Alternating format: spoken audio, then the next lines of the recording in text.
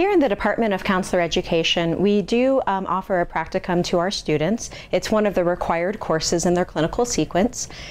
Here at Adams State, we have every student start off with what's called a pre-practicum. And that's a course that's designed to teach them basic counseling skills, to talk about the importance of a counseling relationship. And so students have to pass that usually within the first 1 or 2 semesters in the program. Then after that, they're ready for practicum. And practicum is a K-CREP required course for our students. And this is a really unique course because practicum is placed right between pre-practicum and then internship 1. Internship 1 is usually taken in their final year. And so for our students in practicum, they are taking this course as a way of really getting their feet wet within the counseling profession. Some of our students, so some of your supervisees may have worked in the field for many years and have a lot of experience coming into practicum. Others have never met with a client face-to-face before or have worked with a student in a classroom guidance setting. And so some students are going to come in with a lot of experience and some will come in pretty much newbies.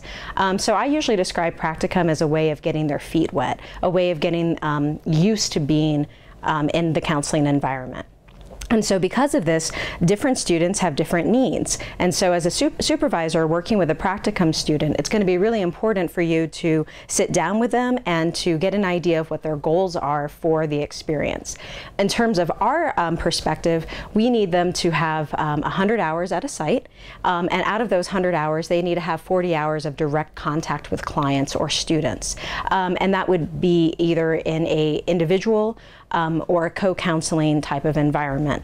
They could also get that done with doing intakes or doing classroom guidance lessons, anything that would count as direct hours.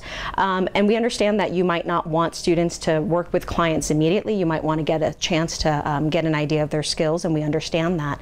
However, it's going to be important for them to get that experience so that way they can take that information, take that experience, take that feedback from you, take that feedback from us as well, and then incorporate that into their internship experience. Internship again is really them walking in the shoes of a clinical mental health counselor or a school counselor. So again, practicum is really this unique situation where depending on what kind of experience they have and what they need from you, you're going to have to develop those specific goals. Some of our other requirements for practicum is that they need to have weekly supervision with you and that they need to have a midterm and a final evaluation done.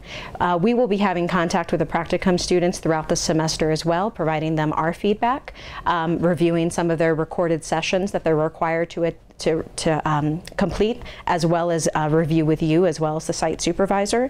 And so between the site supervisor and then the faculty supervisor, we're going to have a lot of contact with the student in terms of supporting them, meeting them where they are individually.